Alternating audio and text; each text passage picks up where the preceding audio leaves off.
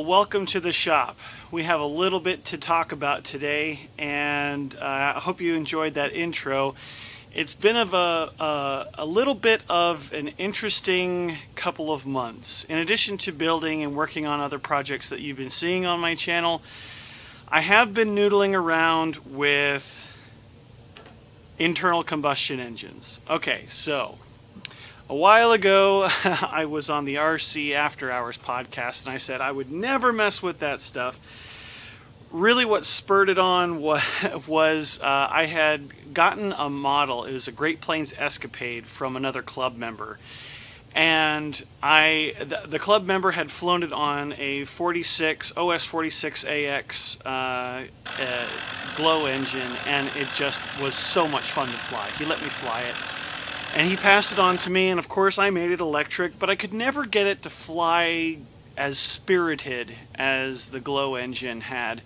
I tried multiple different motors, multiple different props, battery combination, and I just got so frustrated with the model after nearly a year of ownership that I said, you know what, forget this, I'm bored.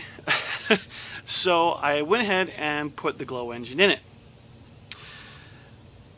After 2 gallons of glow fuel, I said, okay, this is kind of crazy, because I had gone through 2 gallons of fuel on this airplane in about a month and a half.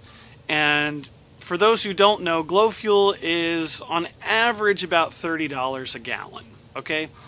So I was flying the snot out of this plane, but it was also very thirsty. So my club member said, well, hey, I've got a 4-stroke engine, this 4-stroke engine, and you know, they consume 1/3 of the fuel, they sound better, they have more grunt.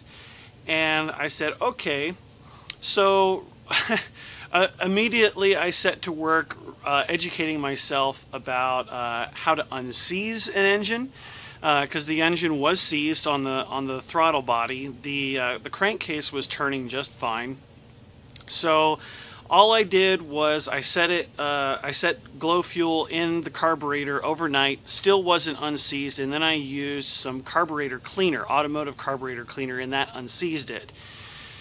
What that also did was reveal the age of this particular engine. The seals in the carburetor were old and leaking fuel everywhere. Once I got the engine running, it was completely, just spitting fuel everywhere. So eventually I did replace all of the seals on the engine, and then I crashed it, and that sort of I guess it damaged the engine, but it was running a little bit rough before that. But then I had to completely disassemble the engine and replace the bearings. Again, there's lots of YouTube videos out there. If you want to get into this stuff, there's plenty of resources available. I'm not going to go over that. What I do want to go over is my conversion from electric to gas. In the course of getting this engine, the club member also let me use a 10cc RCGF. You can pick up this engine at Valley View RC, and lots of people have been having really good luck with this engine. My particular club member said he could never get the engine running, so I had picked up a Hangar 9 Meridian, and I had gotten it flying, and that's what you saw in the intro. And sadly, the Meridian went in. The Meridian lost radio signal. Now, what I will say is that glow engines and gas engines are different. What I have learned is that glow engines are completely independent, while gas engines require an electronic ignition module that does put out quite a bit of radio frequency interference with radios. I had been using an old DSM-2 receiver. I know that people have flown gas engines in the past on DSM-2, but I knew that they had issues, and nobody else at my field was flying DSM-2, and nobody else was even in the air at the time, and I just lost radio signal and the airplane crashed. So the engine is fine, did break the spark plug, and I'm waiting for those to get back in stock so that I can replace the spark plug and maybe try the gas engine in something else.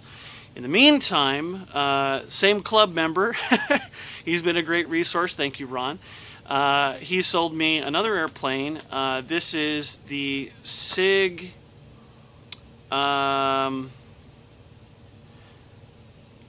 this is the SIG something extra, and it's, again, it takes the same size glow engine, and after having the engine rebuilt with new bearings, it's been flying like a champ.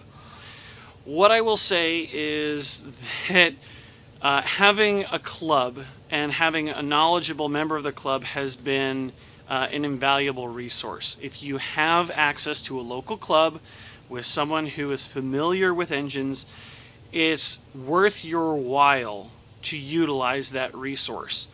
Now, I have flown glow when I was a kid, and I did not remember anything. I was all self-taught. I was not a member of a club.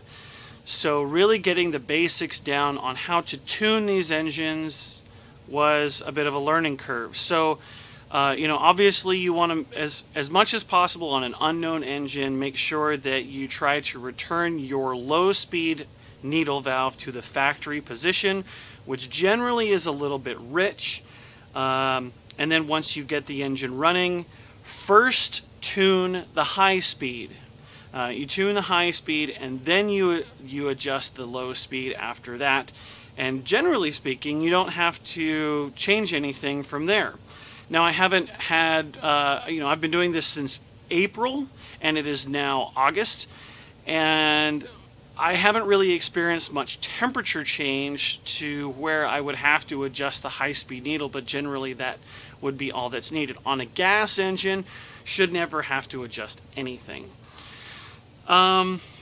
At this point, I am on my second gallon of glow fuel on the 4-stroke engine. Again, it consumes much less fuel. However, considering the amount of flying that I've been doing, and the cost is kind of it's kind of the deciding factor here. So for this particular size airplane, you could easily go with like a 4S 5000 or somewhere in there. You wouldn't want to really go much higher than that, maybe a 5S. But you're generally talking about a $40, $50 battery. And I have now spent over $120 in glow fuel. That's just in glow fuel. The gas is far, far cheaper, and it is honestly about this size. However, because of the design of this airplane and how the engine is mounted, I would have to hack off a significant portion of this airplane to mount the engine in the proper location. Then I'd have to make room for a second ignition battery. There's 2 batteries on gas planes. There's an ignition battery and a flight battery, as well as space for the ignition module to sit. So I haven't really considered that yet. Also, the gas engine is maybe a little bit heavier. It also requires a little bit bigger prop. As it is, this airplane is flying. This is a Sato 65, FA65, and currently flying on an 11.6 because it's all I have. I would prefer a 12.6, but I don't have it. My current hobby shop doesn't have one, and I haven't really had time to order one. But that's what it was flying the Escapade with. Flew great on that prop. The gas engine would require a 13-inch prop, and I'm really cutting it close on ground clearance. I would be cutting grass on this particular airplane if I were to go that way. But that being said, the half a dozen so flights that I had on the Meridian before it crashed were very good flights. The airplane flies great. I will note that another club member picked up the Meridian the exact same time that I did, and he flew it on electric, and it was fast on that electric setup, so fast to the point where he was overspeeding. There was significant tail flutter. He lost control and it went into the trees. So we had 2 Meridians in our club go down very close in time frame to each other. but nevertheless, I'm having fun. I'm trying something new. I'm learning along the way, and that's sort of why I'm sharing this with you. I've been known as an electric pilot for as long as I've been back into the hobby. I love my electrics. I love the scale effect that I have with them, but I am learning a lot from flying on the different fuel source. In addition to the tuning techniques, I'm also learning about a different kind of flying. It's so obviously you have the same kind of power that's comparable. However, managing the torque is a little bit different. So I'm used to on my electric airplanes being able to just slam the throttle forward whenever I want to. With the gas engine, not with the glow, but with the gas engine, I had to actually retard my my throttle servo channel because one of my club members said, well, you can't just do that. You can't just throw it because the servo is going to react faster than the engine. And so I ended up stalling the engine on the ground, not in the air, stalling the engine because there was delivering too much fuel at such a low RPM that it caused the engine to quit.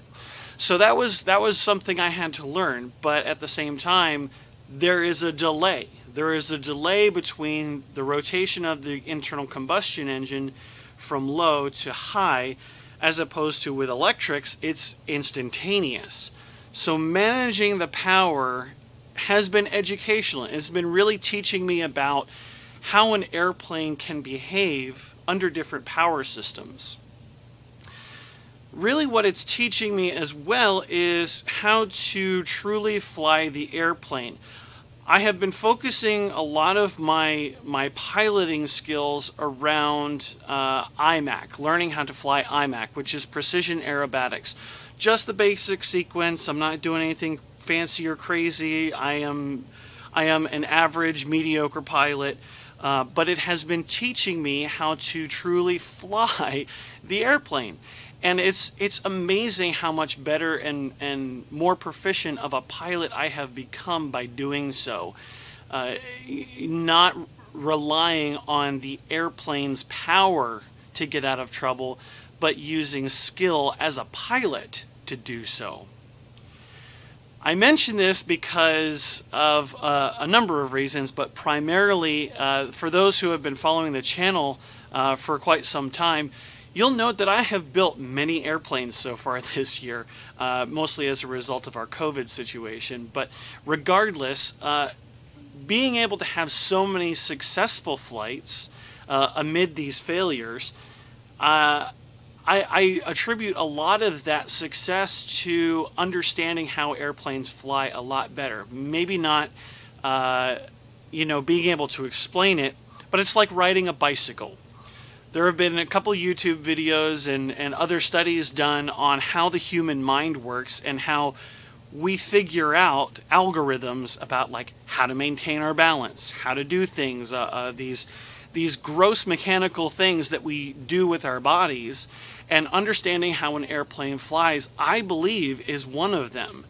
And relying less on the power system to control the model and more about the airplane's aerodynamics itself, I attribute a lot of my successful flights recently to that.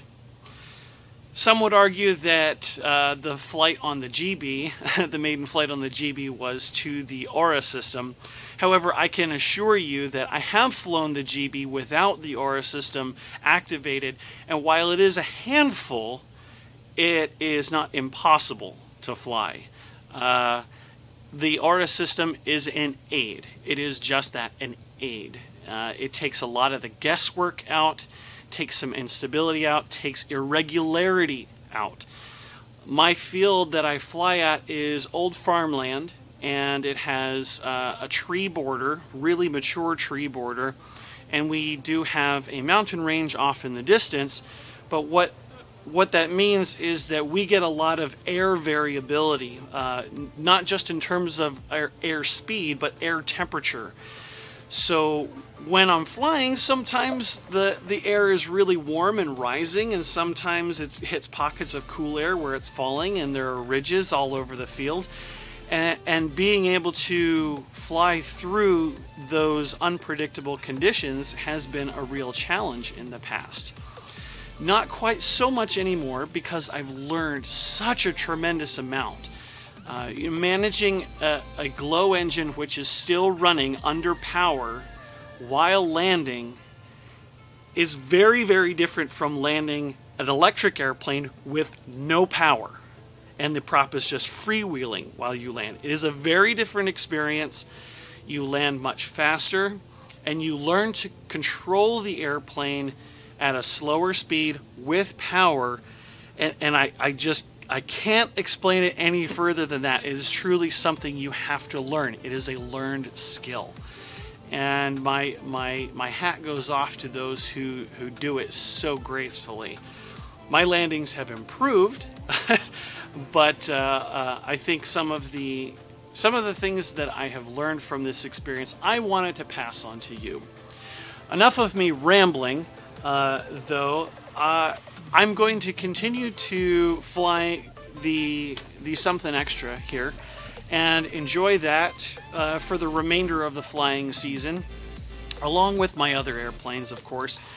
I have a couple more topics that I want to touch on before we get back into the next big build, and I hope you look forward to that. It's going to be a fun one, so you're not going to want to miss it. So hit that subscribe notification, hit the notification bell as well, and hope to see you back in the workshop very soon.